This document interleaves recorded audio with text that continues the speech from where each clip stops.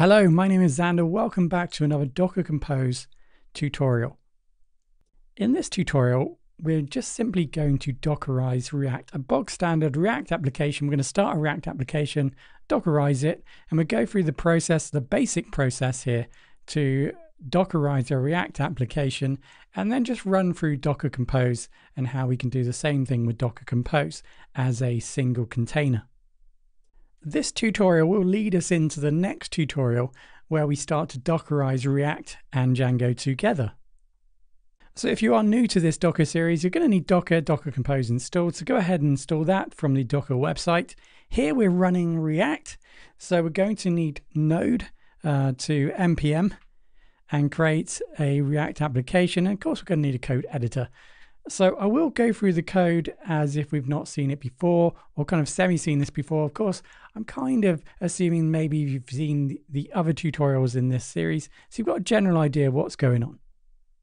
To quickly run through what we're going to do here then, we're going to build a React application, create a Docker file, create a Docker image, and then run that image in a Docker container. Therefore, we would then have React running in a Docker container. We'll then take that one step further and create a Docker Compose file, and then go ahead and do the same thing again, but this time with volumes, so that we can mirror the volume from the container to our local machine, so we can work from our local machine, but of course then it gets updated in the container, and then obviously the container is running the React application, and then will show as normal in your browser. If you look in the code repository that's connected to this video, in the video description, you'll find a commands text. Here I put all the commands that we utilize, so there'll probably be some more that we're going to add here as we go along. But first of all, we're going to npx and create a new React app. So you're going to need to have, for example, Node installed here. So if you haven't already got that, here I'm in Windows. I'm using Windows here, so I've downloaded Node, of course, and I'm now running npx to create a new React app. So let's call this app core, for example. So we'll let that go ahead and build our React application.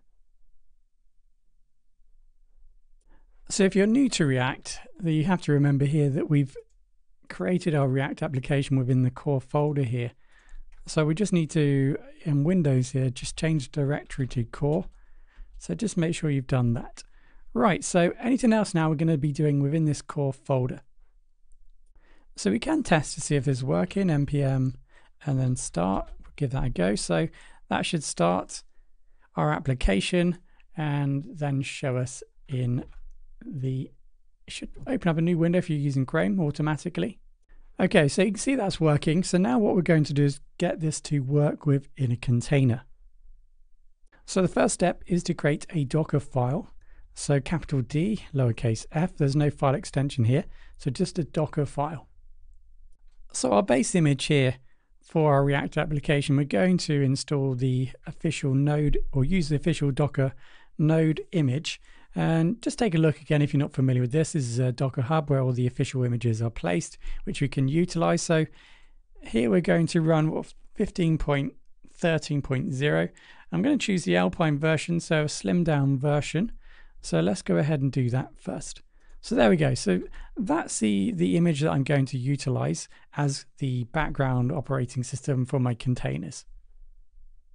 So on this operating system, say I want a folder where I'm going to place my application. I'm going to call that core. I'm going to match it up with my folder name here where my React app is based. And then what we're going to need to do now is map across the environment path for the node modules. So that's going to look a little bit like that. Okay, so here we're going to create the path to the node modules on the server. So the path is going to be and then node module. So inside of core here, and there'll be a new folder on the server, node modules. Okay, so with that in place, we are now going to copy across everything here over to the server. Because remember, this holds our React application here. So let's go ahead and do that. And then last of all, let's go ahead now and run npm. So we're going to copy this across and run npm build. Now, You might be wondering, well, there's no point because you're copying everything across. Yeah, that's the case. But in that case, you get the idea here of what potentially is going on. So we're going to, for example, if we don't send across the node modules over to the server and run npm run build, that's going to look then in the package.json files and look for all the dependencies. So if you're familiar to Django, for example, you know that this is the pip install requirements. So this is the same type of setup here, but with packages for React. So we can go ahead and run those and build those. So last of all then, if we want to get the actual everything up and running, of course we're going to need to start the server by typing npm start. So we'll create this command here, npm, start. That will then start the server. So this is basically a kind of a very lightweight, minimal baseline configuration for just getting your application from your local machine into an image and then onto a container and started. So let's go ahead and Control-C and just close that server. Right, so now what we're going to do is obviously build this. So the command is here.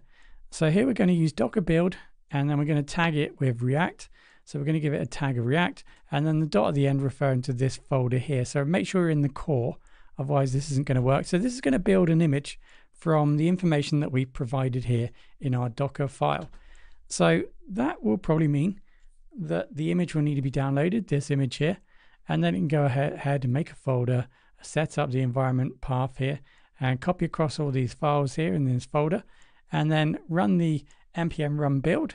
So that's what it's doing now, and there probably isn't too much that needs to be done there because we're assuming potentially that we're just copying everything across.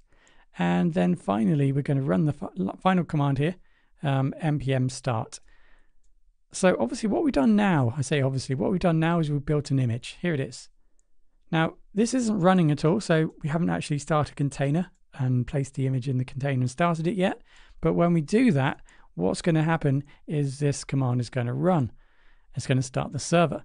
So let's go ahead now and start. So what we can now do, for example, is just start the server.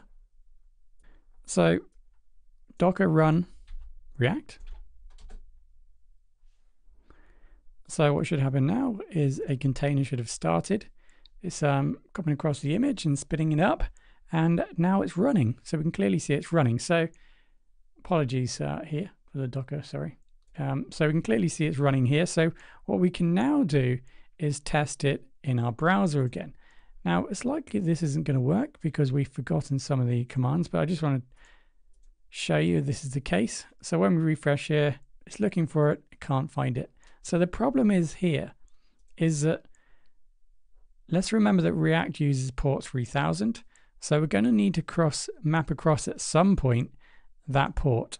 So we can do that using the run command. So let's just close down this container. I'm just going to manually remove this container here. Why not? Okay. Let's go back. So let's run a command, a run command that potentially also includes the port numbers that are going to be needed to map across the container to our machine so we can actually access port 3000 in our container and therefore access our new React app. So this time what we're going to do is we're going to bind our computer's port 3000 to the container's port 3000, and that's the default port that when we run React, it runs on that port in the container. So we're just going to map that across, and that's going to allow us then to, when we type in the correct URL or domain name for React here, that's going to take us directly to our container and show our React application. So let's go ahead now and utilize this. That should spin up a new container.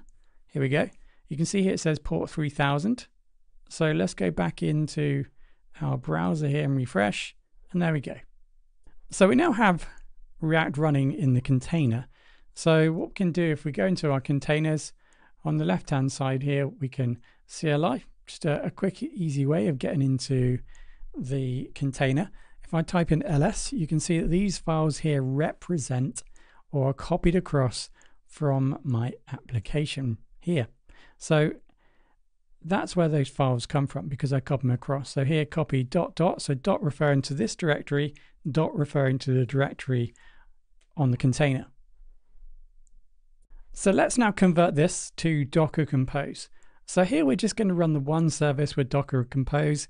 So we're just going to swap this over and maybe expand upon this later. Of course, in the next tutorial, like I said, we're going to run React with Django. So this is obviously going to come in handy, this information. So let's just start off by making sure we're in the core, new file, Docker Compose, YAML file, YML. So that's our Docker Compose. If you're new to Docker Compose, here is simply, let's just think of it as a way of describing multiple services. So here we've just got one service, which is just spinning up React. So with Docker Compose, we're going to create multiple services eventually. Here we're just going to have the one, which is going to be, in this case, a simple React application. So let's go ahead and write this out. So we start off again, assuming that you've seen the previous tutorials. We start with the version. So this is the version, Docker Compose version. So have a look at the manual if you're not too sure about that. So I'm just using the latest version. So now we're going to describe our service. So we've got service, and then we want to give this service a name. I'm going to call this app as per normal. And then we want to basically just set context here. Oh, 1 second. We want to set the build options. Here we're just going to say context dot. So here essentially we're just referring to the fact the Dockerfile is stored here. There we go. So now with that in place, let's set up a volume. So if you're new to volumes, volumes are basically a way of mapping across our container directories onto our computer here. And what we're going to do is set up this simple volume here. We're just going to map from dot. So this is this directory here, our working directory. And we're going to map this directory across to colon. So this is somewhere on the container, the core. Okay, so let's remember that we're going to create a working directory called core and place all of our code inside of that in the container. So we're basically just going to map across from that container to our local machine here. So anytime we make changes here to these files, it would then just get updated on the container. Now, if we were to delete the container, remove it, all the files here will be persistent within this folder structure here, which is stored on my local drive. So if I were to spin up a container again, then this would just get copied across to the new container, whatever I've updated it to. So now we can go ahead and think about what ports we're going to need. So we know that React uses by default 3000. So let's do that. Of course, you can change that, change the settings by all means. And then we can just go ahead and tag the image app React. Excuse me. Oh, right. And then we can name the container. So container name is just going to be called React container. And then we're going to run a command at the end. So this command here is going to be npm start. So that's going to start the server. Okay, there's two little typos here. One, there needs to be a colon after the context here, and two, there needs to be a space right here. Apologies for that. So those are the two mistakes. Now, it's always good to have mistakes. It will tell you here in the terminal. There'll be some good information that's provided to guide you on where the mistakes are. So normally it is a typo that's a small issue, and that's just going to maybe cause you problems. And like I said, once you start running the build, it will then indicate whether there is a problem with the file. It's quite good in Visual Studio Code here. So Docker Compose build now. So let's build the image. Okay, so finally then, let's go ahead and run the image. Now it's been created here. So we've tagged it as React. So let's go ahead and just run Docker Compose run and then app.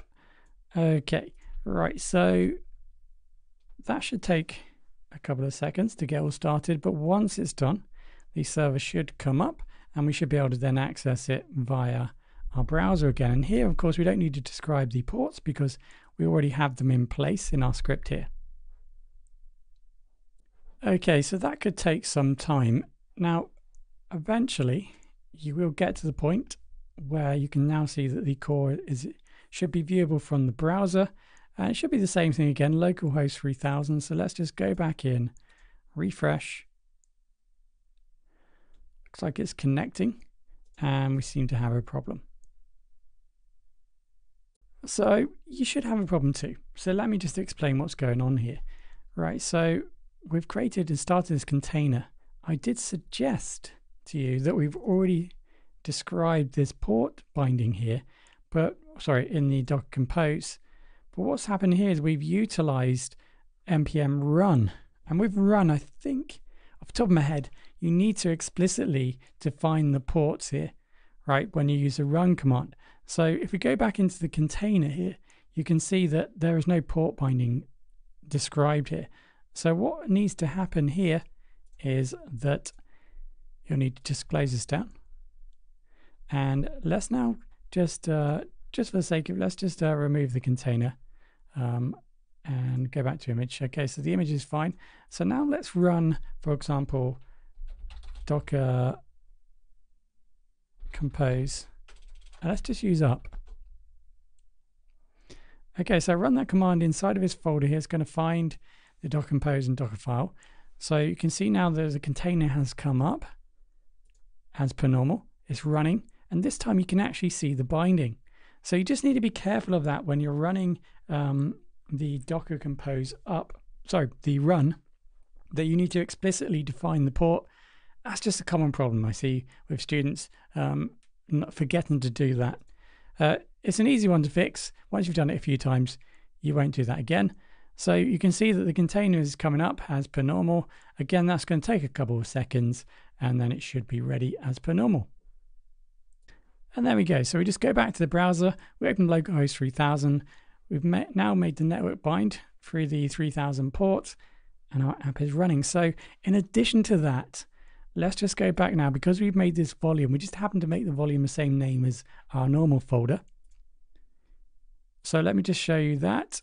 So you can see this volume here. So we're mapping across the volume from the container to our localhost here. So let's just create a new file here called test.txt. Right, so I'll make a new file here. Make sure it's in the core folder. That's being mirrored across. So let's go back into our container. So I'm just going to open up the CLI here on the right hand side, just to make it easier and quicker to do. And I'm going to type in ls to list all the files here and folders. And you can see here a text.txt is there. So everything is being copied across. If I were to make a file here, it would then be copied across to my local machine and so on. So you can see that if I did now close my container, everything should persist, all my data will be persisting on my local machine. And this is another way of working if you want to run from within a container. Obviously here there may not be much benefit just running like this as a Docker container, but obviously once you add more services, etc., then it becomes a little bit more beneficial potentially, particularly if you're going to run this on a local machine. So there we have it, Docker React. So of course there's many other ways of setting this up. This was just really an introductory tutorial to get started utilizing React and Docker. And you can see there's a few things there that needs to be done in order to get React working. And obviously if you understand React, you understand the packages and the folder structures. Of course, what I didn't show you, for example, is that what we can do now is go ahead and, because we don't want to copy across Docker Compose and Dockerfile, for example, over to the server or into the container. So we could create a simple file, of course, a Docker ignore file. So let me just drag an example in here, .docker ignore. Here you can just select what files you want to ignore. So Docker ignore, Dockerfile. You could add Docker Compose to that, of course. So set up your Docker ignore file if you don't want to move across. Now, another thing that I didn't mention more advanced here is that this type of setup, you're pretty much mirroring the node modules across. So you probably want to set up a cache or a cache, depending on what word or how you pronounce that word, in your settings or when you use the Docker run command, so that it doesn't take as long. It just speeds up the process of getting your React application started, at least to begin with. Thank you very much for listening. Like I said, in the next tutorial, we'll expand this and then move into Docker plus Django. and have a look to see how that plays out in a Docker Compose file. Thank you very much. Please like and subscribe, and hopefully I'll see you in the next tutorial.